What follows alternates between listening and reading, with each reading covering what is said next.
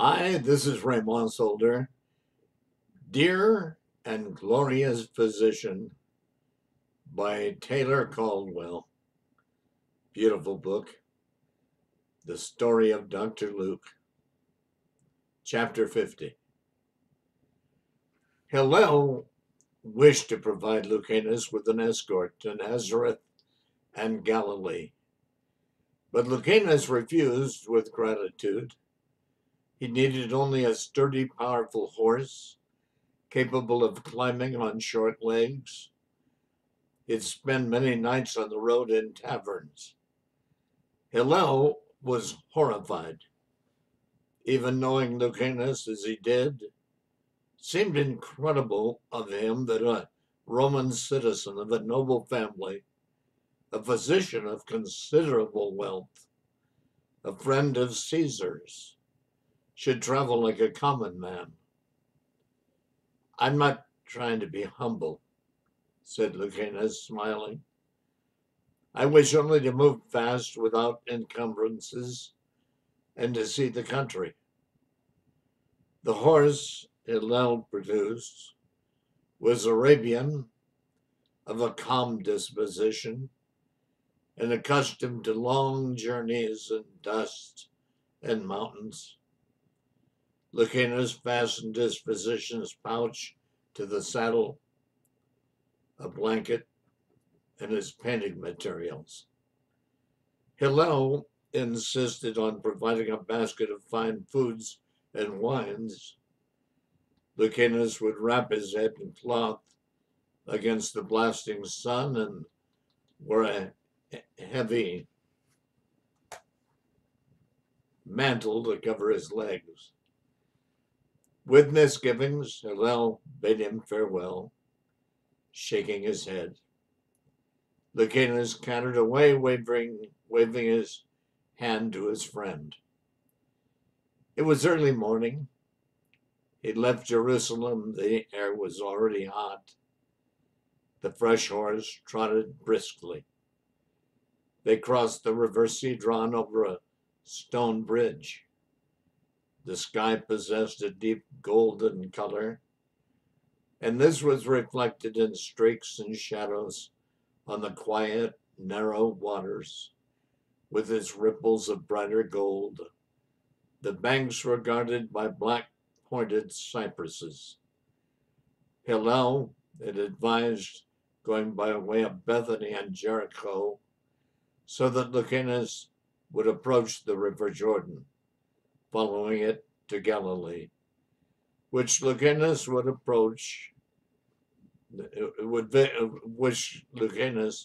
would visit first. Lucanus soon found himself in a wilderness, desolate, reddish brown, treeless, the earth tangled with high thistles, all surrounded by low, flat hills, the color of brass shimmering with heat.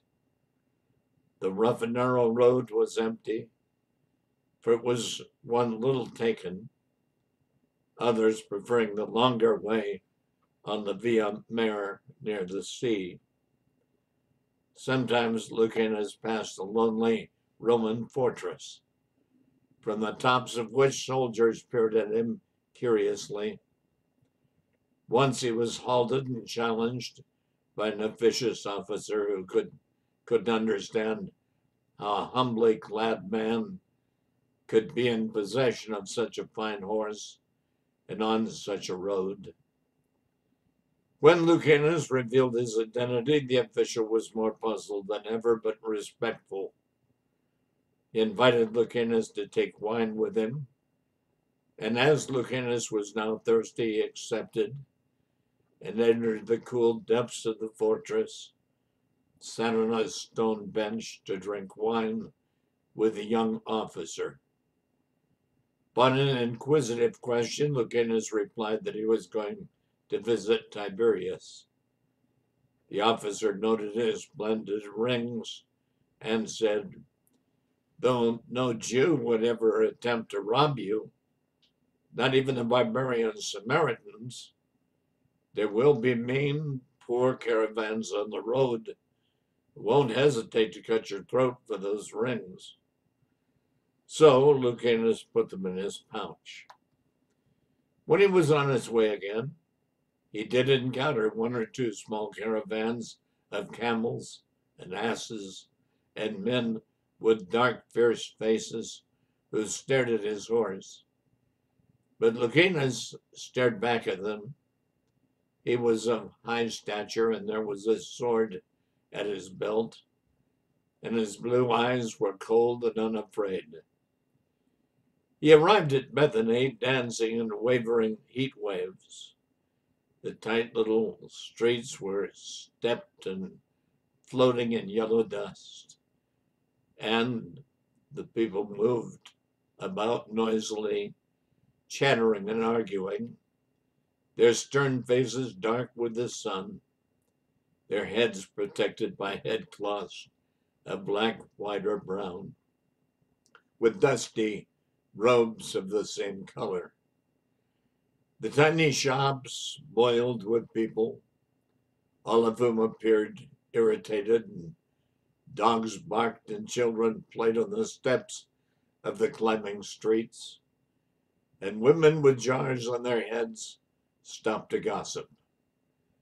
The heavy smell of roasting meat, acrid wine, herbs and garlic, and offal hung over the little town, and Lucanus was happy to be out of it within a short time. Then he was in the wilderness again. The mountains changed, became dull terracotta in color, with outcroppings of clustered villages of a whitish gray upon them. The plains about Lucanus were forsaken with an infinitely solitary and lonely air, scorched and empty. An occasional stick-like dusty palm battled for its wretched life on the brown and crumbling soil, which was scattered with black boulders, scrub and half-dead bushes, matted with the pervading thistles and rearing masses of cataconly increased the melancholy of cacti, Scrub and half-dead bushes matted with the pervading thistles and rearing masses of cacti only increased the melancholy of the wild scene. And the sun, like a brazen orb, hurled down its cataracts of unbearable light. At noon, Lucanus suddenly came upon an intensely blue pool of water in the wasteland, fed by an underground spring. To his delight, green-yellow young willows nodded about it and swept their fragile golden branches in the hot air. He tied up his horse after it had drunk its thirsty full of the cool water, and he gave it a bag of oats. Then he sat down in the shade of the willows and opened his basket of food. He ate a portion of delicious roast fowl, stuffed with breaded herbs and onions, some oaten cakes, which he covered with honey, and two rich pastries.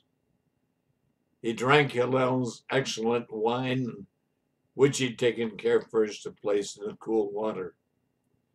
It was like sitting in the center of a mirage, with a savage and barren land all about him and the stony hills fuming with heat and dust in the near distance.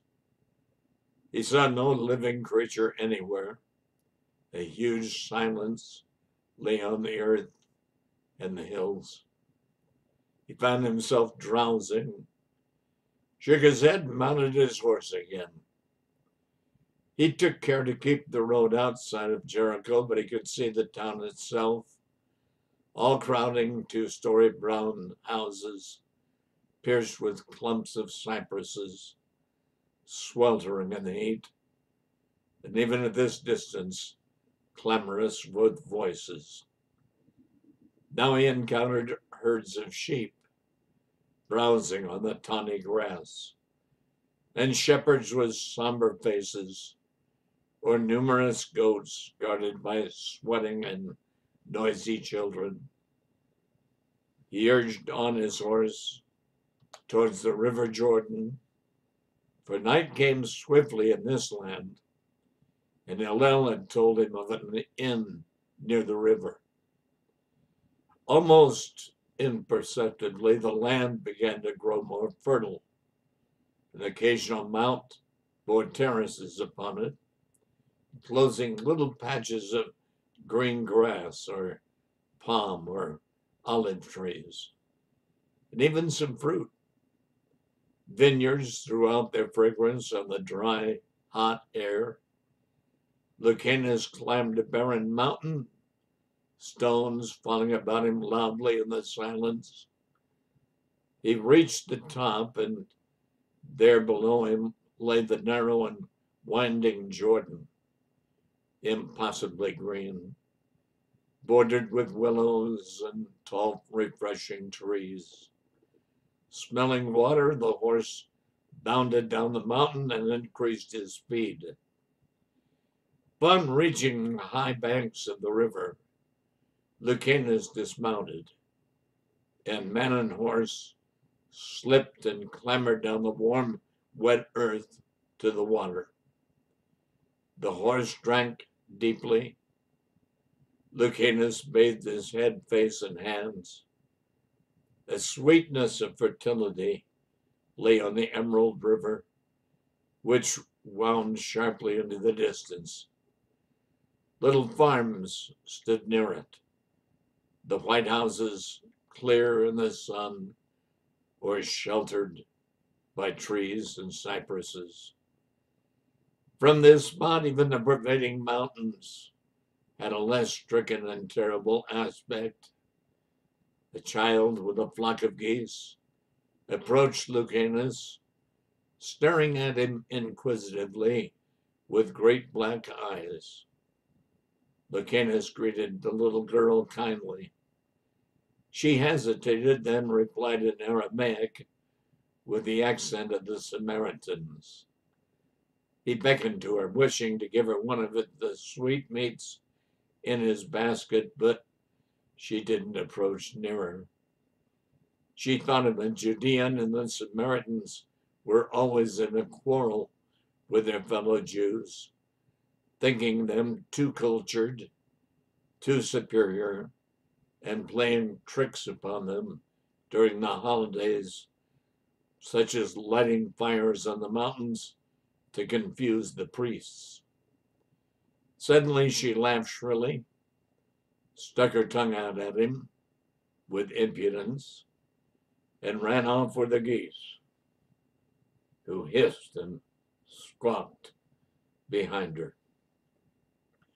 Lucanus, mounting again, followed the incredibly winding river and refreshed his senses with the small farms, the sound of cattle and sheep, the twittering of many bright birds in the dark green trees, the golden fields of barley and oats and wheat in the falling light, and the pleasant white square farmhouses with their happy gardens. The sides of the mountains were cultivated here. They looked as though colorful Persian rugs, gigantic and many-hued, had been tossed on them. Now the light fell more rapidly. The river changed to running gold between its banks. The sky flushed to scarlet and jade over the mountains. The air became cooler. Then Lucanus found the inn near the river with a cobbled courtyard made of gleaming black stone. The inn was small but clean, and the landlord greeted Lucanus with pleasure, noting his horse. Not even Lucanus' unaccented Aramaic annoyed him or chilled his Samaritan heart. He didn't often shelter travelers with such horses, and Lucanus' manner at least assured the landlord that here was no poverty-stricken man. He was so pleased at having this visitor that he decided not to charge him more than 3 times the regular fee for food and shelter. He led Lucanus to a small, neat room facing the river and assured him that he would find the bed comfortable and untroubled by fleas or lice. Lucanus looked at the bare white wood of the floor and nodded. He sat down wearily on the bed and yawned. The inn was filled with the hoarse voices of men and their loud laughter. Horses stamped in the stable. Feet sounded on the stones of the courtyard. A servant girl or two laughed merrily. Through the rough lattices that covered the one little window, a scent of fertile earth and grapes and manure invaded the room, accompanied by the good smell of roasting goat meat and baking bread and thick, spicy soup. A maidservant, without knocking on the door, brought Lucanus a pitcher of hot water, a bowl, and a rough brown linen towel. He gave her a coin, and she was so surprised and delighted that she favored him with an arch giggle and examined him more closely. His appearance pleased her, though his fair skin was hot and red and burned from the sun. She curtsied and left him, went down to the kitchen to talk to the strange gentleman who had given her such a rich coin. Lucanus opened the lattices and looked at the blood-red sky over the mountains. He heard the murmurous voice of the river, talking to itself among its trees and willows. He carefully washed his face, wincing, and anointed his burning flesh. He then went down a steep little flight of stone stairs to the common dining room, where at least 10 travelers were already seated. A huge stone fireplace crackled with lighted wood, and on a spit meat slowly turned, and a girl basted it with its fat droppings. The floor of the room was flagged, the walls white plastered. The other travelers fell silent at the sight of Lucanus, their swarthy faces becoming watchful as they tried to place him as a Judean, a Galilean, a Samaritan. They had put aside their headcloths, and their hair had been rudely combed. Their eyes glistened in the mingled firelight and lamplight. He greeted them carefully in Aramaic. At first they didn't answer him. They shrugged and exchanged glances. Then they replied wearily. The Galileans were almost as fair as he, and many of the Judeans. But he didn't have a Jewish appearance for all his perfect speech. Now the glistening eyes became suspicious. He smiled at them, but they didn't smile in return. He thought anxiously of his pouch upstairs with his rings. He'd locked his door, but thieves were never detained by locks.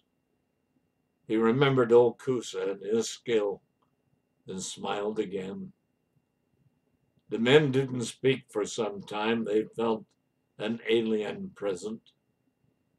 The men glanced at Lucanus' poor clothing and were puzzled. He had an air of assurance and calm in spite of his clothes. They'd already heard of his fine horse. He was mysterious with his princely manner, and they didn't like mysteries.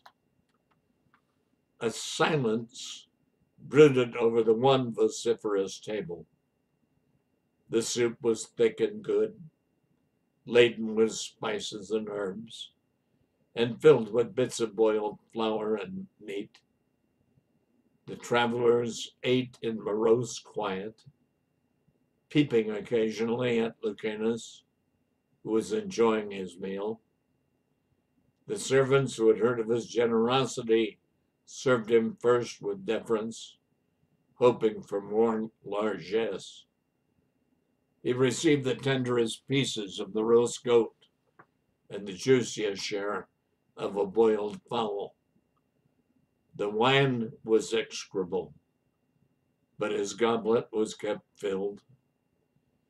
His plate was constantly replenished with the ripest dates and many little salt olives and boiled vegetables. One of the maids, with a flourish, could open a cactus fruit and elaborately spooned out the soft interior for him so that he wouldn't be wounded on the thorns of the skin. All this the travelers noted with mingled resentment and heightened hostility and suspicion. Lucanus ate hungrily. At the conclusion of the meal, he opened his purse and deposited what was considered an enormous gratuity on the table beside his plate. The travelers stirred and looked at each other. One of them, an arrogant bearded man with angry eyes, spoke bluntly. "Who are you, master?" "I'm a physician, Lucanus by name." "A Roman?" The query was full of contempt. "No, a Greek." "You speak Aramaic well, master." "I speak many languages." For the first time, Lucanus was aware of the hostility. "You wear a sword. Is it customary for physicians to wear swords?" "In a peaceful country," added another. Lucanus looked at his sword and then at the threatening faces. "I am an excellent swordsman. I was the best athlete in Alexandria." No one answered him, but all of them glowered. Then one finally spoke uneasy at the cold blue steadiness of Lucanus' eyes. "We are peaceable people. We dislike weapons." Lucanus shrugged. "I sleep with my sword in my hand," he said and rose. He had the thought of wandering about on foot after dining. He abandoned the idea. He went to his room and carefully locked his door and the lattices. He took his sword from its sheath and laid it on the bed. He was suddenly exhausted. He lay down and was instantly asleep. He kept his lamp burning. He rose just after dawn and endeared himself to the landlord by not protesting the outrageous bill. The man sent him on his way with loud blessings, and the girls gathered in the courtyard to shrill farewell to him. He followed the river as well as he could, but sometimes the road wound away from it. He was in the wilderness again for a short time. Down in the high hills were broken and bronzed, the color of the earth against a whitely flaming sky. They echoed back the sound of the trotting horse. Lucanus felt alone in the world of vast desolation.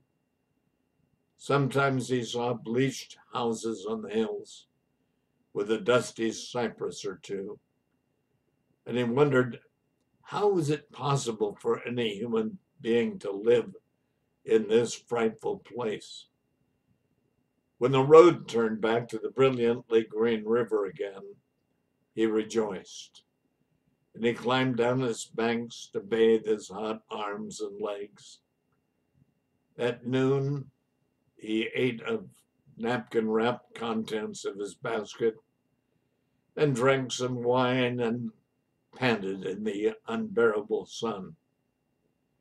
Patches of the river blazed emerald in partings between trees, but in his hands it was cool and clear and fresh. He rode through tiny villages, and dogs followed him, barking and snapping at the heels of his horse. He was now in the province of Decapolis, and he noted that the people were becoming fairer and taller, blue or gray of eye and light brown of hair or beard. When he passed a herd of goats on the road, the peasant glanced up at him, smiled pleasantly, and saluted with his whip. Riding through a village, he passed the little house of a carpenter. The man was surrounded by his 4 sons, and they chattered as they worked on the raw yellow wood, which had a resinous odor. Lucanus thought of Jesus and his foster father. So he had worked with hammer and chisel and saw, fashioning the plain furniture of the countryside. So Joseph had admonished him for striking a nail crookedly.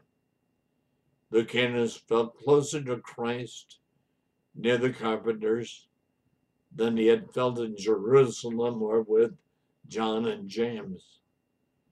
A woman came out of the house with a pail of milk and some cups, and father and sons stopped to drink deeply.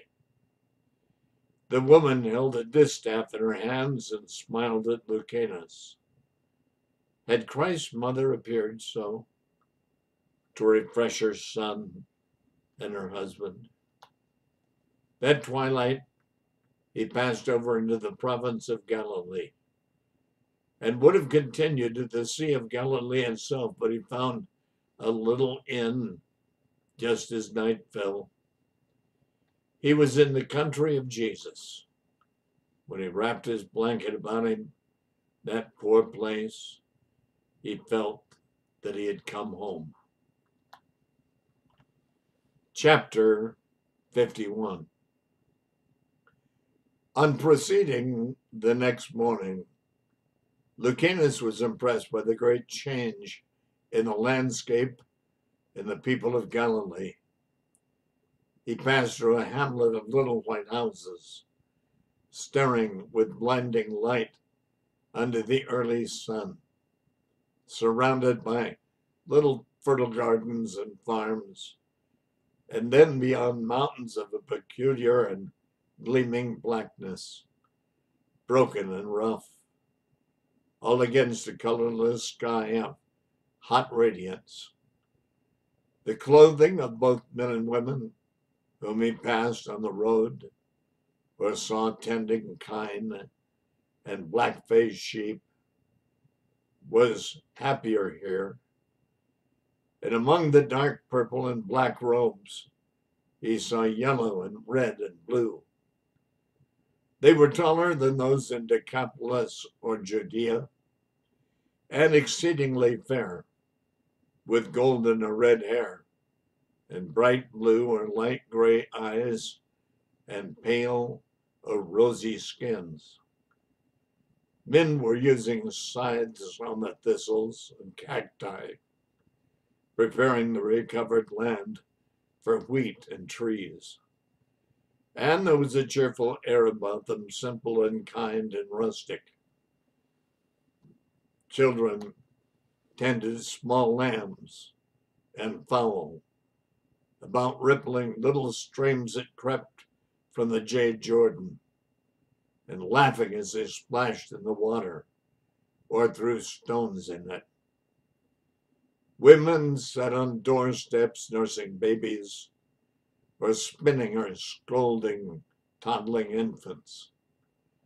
A deep and quiet peace stood over the countryside, unmarred by the basalt mountains and the heat.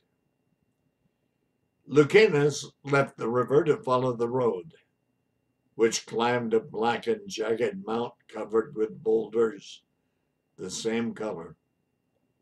He reached the top to give his horse a breathing space, and he looked about him at what lay below. He was instantly stunned and awed by the scene. He was like one who had laboriously struggled over a dark and barren mountain from hell, and then suddenly was confronted by paradise, suffused with ineffable radiance. For in a cup of folding mountains, pale yellowish heliotrope, lay the Sea of Galilee, shining and absolutely still, celestially blue and brilliant, with darker blue shadows streaking its flat and incandescent plain. Here was not only calm, but an unearthly peace, more than a complete silence. Even as he watched, the cup of mountains brightened and appeared to coil about the sea like a protecting python, their hollows filled with gilded, dimpled lights. The silent, purplish shadows on the sea deepened over the blue expanse. The River Jordan wound away from the sea, emerald green and surrounded by rich fertility of willows and trees and shade and warm, thickened earth. No voice or movement broke the hushed quiet, though on the blackish slope below, Lucanus' olive and palm groves had been planted, and vineyards and fruit trees. The foliage of the olives had the aspect of fretted silver. The green palms didn't sway in the pure and windless air. The pomegranates bore their red fruit on their branches like jewels. Sheep slept about the olive trees, their wool pale gold. There was no cry of a bird here in the aureate effulgence.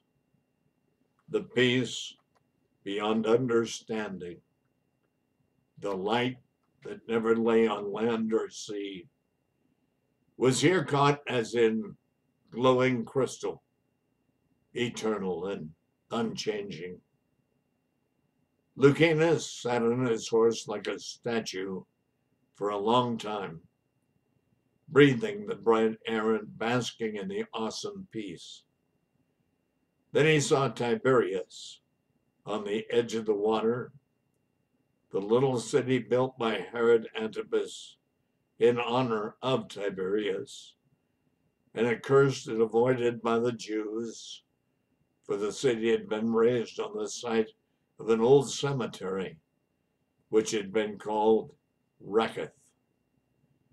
The black basalt of the mountain had been used to build the Roman fortress, which guarded the town, and many of the houses, though those in the very center were white and saffron, with gleaming flat roofs. Lucanus thought, here was what he had known, and here is where he walked and taught and brought men to him without question. He knew the turquoise sea and these amber mountains shadowed with violet. He began the slow descent to the valley and the sea, over the little rough road. He just reached the bottom when he heard the sound of hooves, and 6 soldiers and a centurion cantered from the fortress towards him, armored and helmeted, with spears in their hands, which caught the light like flame. The centurion rode ahead and saluted him, and grimly smiled. Greetings to the noble Lucanus, son of Diodorus Serenus, he said in Latin, enjoying Lucanus' surprise. He was a squat, middle-aged man with a Roman's eagle face and a harsh eyes and sun-browned skin. I'm Aulus, the commander of the fortress. Greetings, Aulus. But how did you know I was coming? Your friend, Hillel ben Hamron, wrote me and requested you be given all honor and comfort. Lucanus, though reminding himself of Hillel's solicitude, was somewhat chagrined. He'd hoped to find a small inn where he could remain for some days, meditating in this holy place and wandering where he would and exploring the territory. But he had no choice except to smile in gratitude at Aulus, who was watching him. Aulus said, and his hard face softened. I was a young subaltern under the heroic Diodorus. I loved him as a father, for he was a great man full of virtue. It delights me that now I look upon his adopted son. The soldiers surrounded Lucanus and the centurion, and they trotted towards the little town and through the gates of the fortress. They led him into the fortress and into a small dining room where refreshments were waiting. Aulus ceremoniously drew out a chair for his guest. Here was all blue shade and coolness within the black stony walls. I cannot offer you ostrich wings or the pointed tongues of flamingos, such as they eat in Rome. But we have good fish from the sea, moist dark bread, a goose fruit, and wine of the country. He paused and winked. Shall we first have a goblet of excellent Syrian whiskey? It is potent and makes a man forget his burdens. Lucanus thought the day early for whiskey, but he accepted politely. The liquor was amber in the goblet, but acrid and burning on the tongue and in the throat. Nevertheless, after a few sips, he felt himself exhilarated and laughed and jested with the centurion. His sun-flushed face reddened. His blue eyes sparkled. He appeared a youth again. Aulus told him that he had engaged apartments for him in the best inn in Tiberias, on the basalt-strewn shore of the sea, where he would be comfortable. You are the guest of Rome, said the centurion. It's well known that you're under the protection of Caesar. Aulus paused. In his letter, Hillel had merely mentioned that Lucanus wished to tour the country, which intrigued him as a traveler and as a physician. He was also interested in Jewish medicine, and after his signature, Hillel had drawn the minute picture of a fish. The sun wrinkles about the centurion's strenuous eyes deepened. He refilled Lucanus' goblet with more whiskey and pretended to do the same with his. He'd observed Lucanus' original reserve. There was nothing like good whiskey to loosen a man's tongue. Lucanus exclaimed over the small fresh fish, which had been broiled over coals of wood. He delighted in the well-cooked goose, which had been stuffed with budded herbs and onions. The salad, fruit, and cheese were simple but fresh and excellent in flavor. The deep blue silence which surrounded them, the whiskey and the food, diminished some of Lucana's normal taciturnity. He looked at Alice with affection. Never have I eaten so splendid a meal, he said, leaning back on the bench to sip his wine and enjoy his sense of well-being. Alice smiled. He wondered what the real reason for Lucana's visit to this quiet place was. Lucanus had been the guest of Pontius Pilate, that ruthless and haughty patrician. He dined with Herod Antipas. He'd been a protege of Tiberius. He was wealthy, the adopted son of a noble house. Alice didn't believe he was merely touring, and he would find anything of interest here in medicine. It could be that he was very dangerous, a handsome spy. Alice scratched his chin and reflected. He'd not only himself to protect, but several of his soldiers who loved him. Idly, Alice dipped his finger in his goblet, and as if thinking of something else, he slowly moved his wet finger over the table and drew a crude fish. Then he looked up quickly at Lucanus with his sharp and piercing black eyes. Lucanus saw the wet image drawn in wine. His face changed, became gentle, yet amazed. He returned Alice's regard, then deliberately wet his own finger and drew the same image. Alice frowned, still suspicious and very surprised. He said, "Have things become more orderly in Jerusalem since the crucifixion of that Galilean Jew, Jesus? I've heard they were very bad for a time." Lucanus looked at the wall thoughtfully. He too was suspicious. Then he opened his pouch and drew out his rings and put them on his fingers. They scintillated in the cool dusk of the small dining room, and Alice looked at them with admiration. "This ring was given to me by Caesar when I was young. I never used it until 3 months ago when I gave it to Pontius Pilate, and he sent it to Caesar.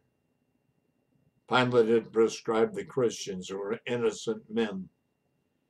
I asked that the prescription be lifted, and so it was.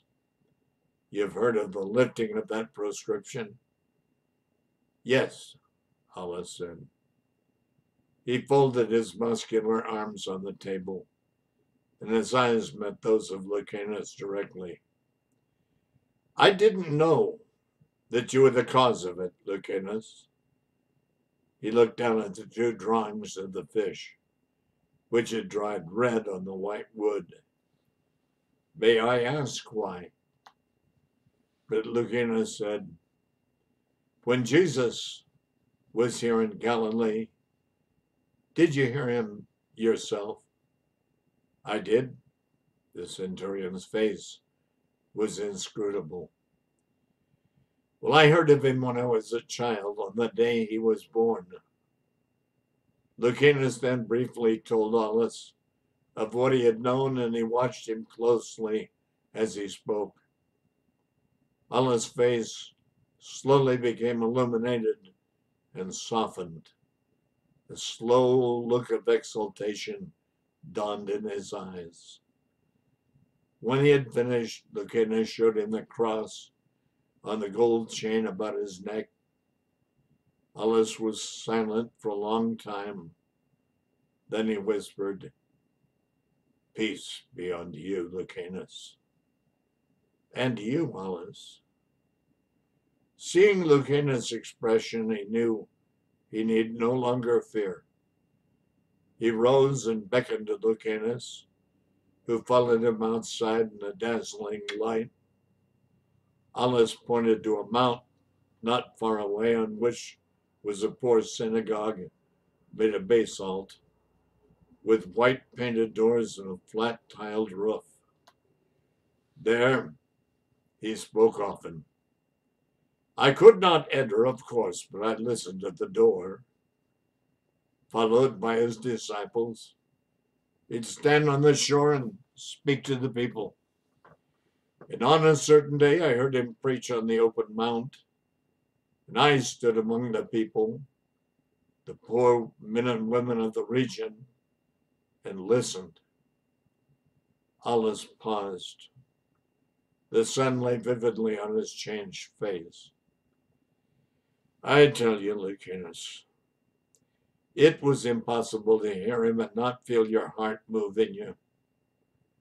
Who is he? I asked myself, what gods ever spoke like this? Are venal, capricious, and cruel gods?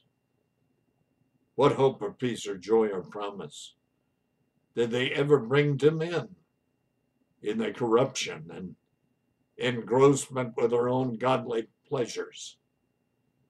But this man spoke of God's mercy and love for his children, of his everlasting watchfulness, of eternal life and bliss, of God's pity and desire that men come to him, not merely to praise him and prostrate themselves before him in fear, but to rejoice with him through eternity, partaking of his own happiness. What manner of man is this? I asked myself, amazed. Why does he speak with such authority, like one who brings a message from a great king? Why did the people regard him with such joy and love, and silence filled them so that they would not miss a word? Why did they follow him like a retinue and crowd about him to look upon his face and touch his garments? The children in their mother's arms laughed with pleasure, and he smiled upon them, and his face was like the sun itself. And yet, what in his appearance could stir one? He wore the garments of a Galilean peasant, with poor sandals of rope. He had no money, no servants, and he walked on foot. This is a quiet place, Lucanus. But from the hour when he appeared here, it took on the peace you observe, this deep and holy peace, and has never departed. One day, my friend, I stood at the edge of the crowd, listening, and he told the people of a prayer they must say. Father, hallowed be your name. Your kingdom come. Give us this day our daily bread. Forgive us our sins, for we also forgive everyone who is indebted to us. And lead us not into temptation. His voice rang over the mountains like summer thunder, and the people prayed with him. And when they'd completed their prayer, his eyes suddenly found me, wondering and confused, and he smiled upon me over the people's heads. And from that moment I was his. I would have died for him with joy. But I can't explain why, for I'm a Roman. He was only a Galilean Jew and a carpenter.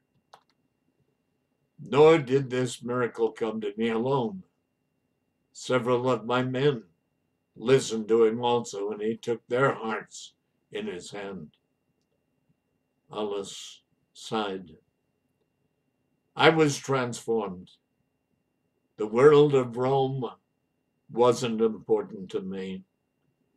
My anxieties and troubles vanished. I was at peace. I was filled with exultation. The earth was no longer populated with enemies, but with friends. I had only one desire, to perfect myself so that I would be worthy to lie at his feet and look upon him forever. How can one explain this? One has to experience it for himself. But I can say this: I now see all things shedding a light of their own. The moon never beamed so silvery a light before, nor was ever the sun so radiant to my eyes. Men to me no longer have a station. One shouldn't be honored for mere position or wealth, but only for virtue. Moreover, all men to me now are my brothers, even the lowliest. Sometimes I say to myself, but you are a Roman, the master of the world. And it doesn't mean anything to me. Again, I remind myself, we have the leadership of all the earth, and a voice in my spirit answers. That nation which seeks leadership of the earth is doomed to death, for it is an evil nation. No matter its lofty pretensions, men seek leadership only to dominate and enslave all others. They looked upon the scene about them. The light had changed. The coiling mountains were washed with deep purple of various hues. The sea had taken upon itself the color of an aquamarine, streaked with cobalt, and the sky was like blue enamel. Lucanus felt from it all a spiritual emanation, profound and vast and unchanging, as if unseen celestial beings hovered over all things, winged with the sun. One day, says low voice, one day they brought 10 lepers to him, weeping women and men and children. They cried to him for mercy, and the people moved away from them in fear. But he touched them, lifted his hands over them, and they were cured instantly. And the great crowd rejoiced. And the former afflicted fell at his feet and kissed them. I saw this with my own eyes. You must believe me. Oh, I believe you, said Lucanus gently. That evening, Lucanus wrote down all which the centurion had told him over a period of long hours, all the parables which Christ had uttered in Galilee, all the glorious things which he had said. Lucanus remembered the stone which had been mysteriously removed from the sepulchre where they had laid him after his crucifixion. As that stone had been removed, not by human hands, so the stone which had closed upon a dead heart can be moved aside only by the love of God, and the heart made alive again. Make me worthy to write of you and to follow you, and bestow your grace upon me, O Father. He prayed humbly. When Herod had built Tiberias in honor of Tiberius, the Jews would not enter the desecrated place. But Herod had many Galileans seized and impressed into service and houses in the town. They were the wretched ones who had seen and known and loved Jesus, as well as those from Cana and Magdala and Capernaum, towns near the sea.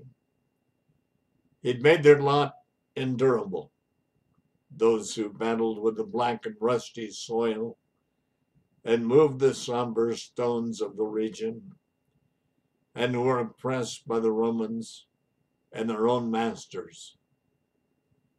The inn to which Aulus had taken Lucanus was very large and pleasant, and the innkeeper was a kindly man who was proud of his simple but lavish table and the cleanliness of his chambers.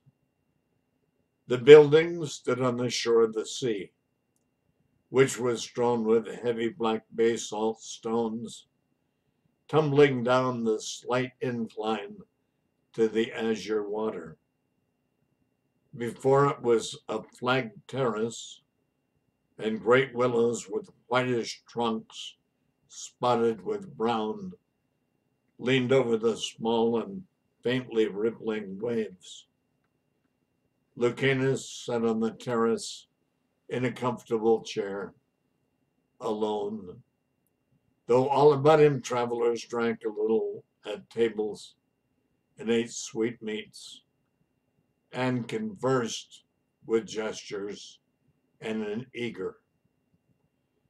Many of them were merchants. Lucanus was glad when they rose to enter the inn for the evening meal. Now he could watch the mountains deepen to a deeper purple, and the sea take on their motionless reflections. Moment by moment, the scene became even more silent, vaster, more imminent. The sky darkened to an intense violet, and the water changed with it. The sun left the earth, the crescent moon, fiery white, rose above a mount and looked at her image in the water, and stars danced, not only in the sky but on the sea. From the small synagogue on the mount to Lucanus' left came the chanting of prayers, intensifying the quiet. God had seen and heard all of this. God had prayed in that little synagogue. He'd gazed at this very moon, this hyacinth water shivering with stars, these willows, these black cypresses, these bushes with their yellow lily-like flowers, those pomegranates near the Jade River, these palm and olive trees surrounding Tiberias, this green valley. Blessed am I that you have given me life to know you, said Lucanus in his heart. I'm undeserving. Have mercy upon me, a sinner. And that's it. Chapter 52 is next. You know, this is interesting because we're in the 94% of this book having been read. And Luke has never met Paul. What do you think's coming? Got a hunch. See you next time.